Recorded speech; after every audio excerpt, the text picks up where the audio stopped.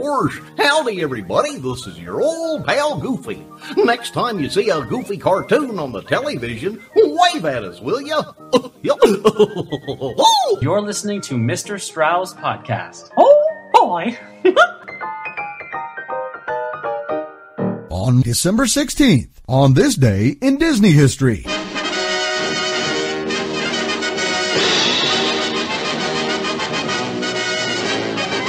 On this day in 1952, WED Enterprises is founded as a private company owned solely by Walt Disney to design and create Disneyland. To all who come to this happy place, welcome.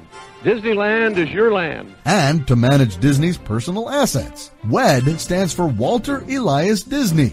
Already hard at work on the theme park project are Walt's first three Imagineers, Harriet Burns, Fred Joerger, and Wathel Rogers. In 1986, WED will be renamed Walt Disney Imagineering.